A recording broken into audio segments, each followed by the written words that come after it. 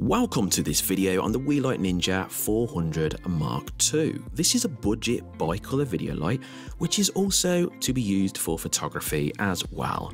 Now, first off, this light comes with a carry case. This is really well made with a nice zip at the top, which you can easily open, and inside you can see a really nice secure padded interior. This keeps everything nice and secure and stops it getting broken.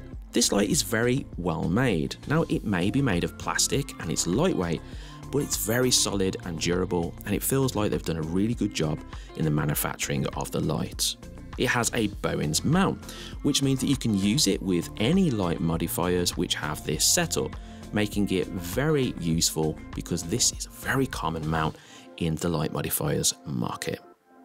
This light comes with a separate control unit. This is nice and big and has a lovely large LED display, which you can easily see when making changes throughout the options.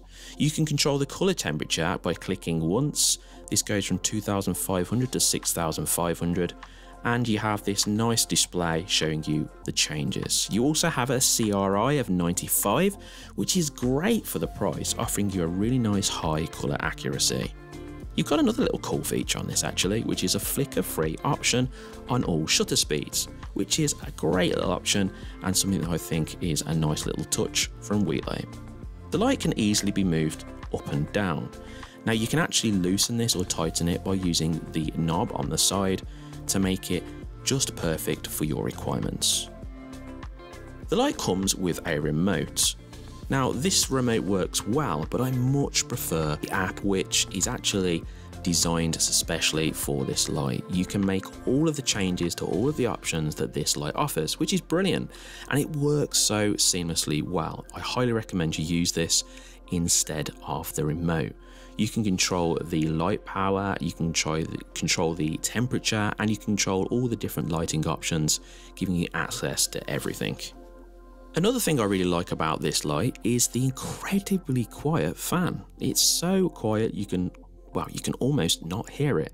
In fact, it's the quietest fan I've noticed on one of these style lights to date. So well done, Weeylite, for getting that so silent. Now, what don't I like about this light? Because there's always things which, a little niggly things that people might be concerned about. So let's bring those to your attention. First off, the leads. The leads are great, they're nice and long and secure, but they do sometimes get in the way, and that can be a little bit annoying. But that's just if I'm splitting hairs.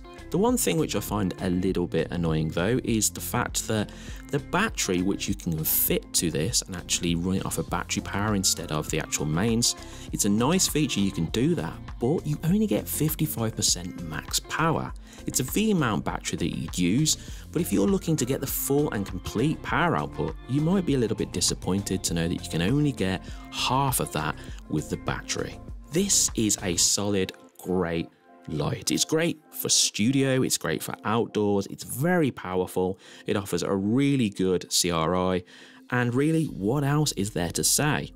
If you're in the market for a great price light on a low budget at around about $350, then I would highly recommend that you check this out. I want to thank you for watching the video today, guys. There'll be a link to this light if you're interested in the description. Guys, whatever you do for the rest of the day, make sure it's a good one, and I'll see you in the next video.